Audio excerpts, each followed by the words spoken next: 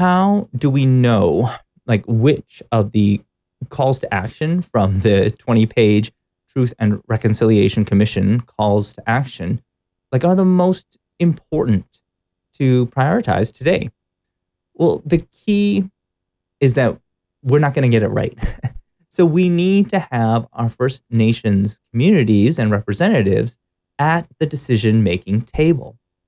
The reason for this is that we may never know what would be a trauma trigger for someone in the First Nations community. So why take that risk and go and make a decision that we don't know if it's going to actually be beneficial? Like, no, for sure, when we have them involved. So I do feel that this is one of the things that is difficult. I talk about the importance of voice and choice.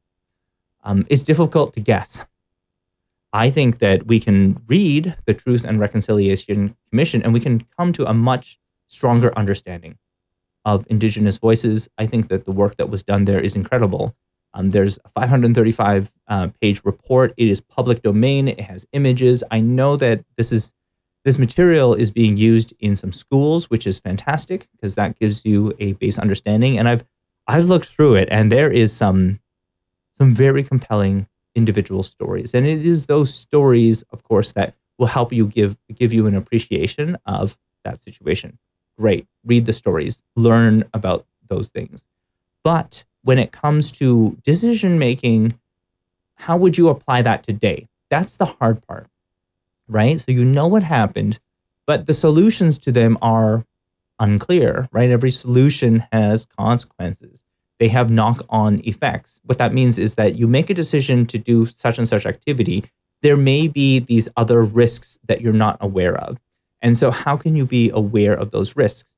That is where having the Indigenous voice and choice, and this is like also applies to parent involvement as well. It's like understanding and involving parents in the decision-making process has the same benefits. We don't know what the consequences are. And then that's why having them involved in the discussion makes such a huge difference.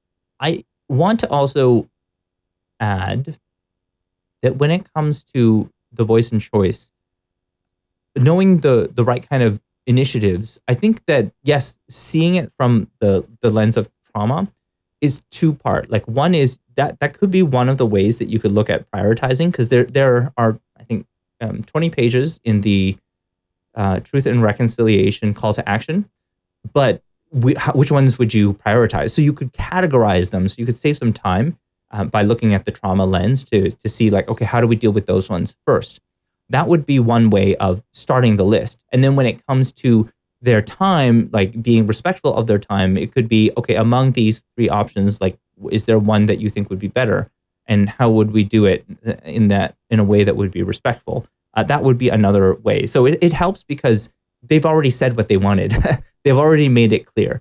And so I like the idea of that. And so I like the idea that they've already had their voice said here. They've already kind of made some choices as to what they would prefer.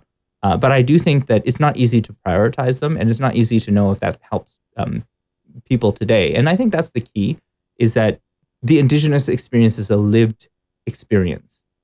And it is in this lived experience that there still is trauma happening today. And one of the things that Antoinette Cooper, who I referred to earlier, said was that healing from trauma is a natural state of our bodies, right? So, for example, if you get an injury, like a cut, for example, you'll heal naturally.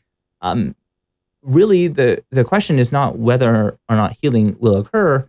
It's like, what is preventing healing from occurring? Maybe there's a scab and it keeps getting picked at, right? And that's preventing healing. So are there things that prevent healing? And can we understand what those are that prevent the natural type of healing from happening? I think that is a really interesting thing to look at from the perspective of trauma, is to think of it as it is a really tough event. And then over time, there is healing that occurs, but there are things that prevent that healing from occurring. There are things that are happening right now that are kind of opening up that wound over and over and over again. And if we can understand what those are, if we can have those communicated to our communities, that can make a big difference. And sometimes it's not even, it is not things that we think about. Like we're not doing it like to try to be cruel on purpose. We just didn't know. And how would you know? Like you would need to be trained on these things. You would need to understand what is a trigger or what is trauma for them.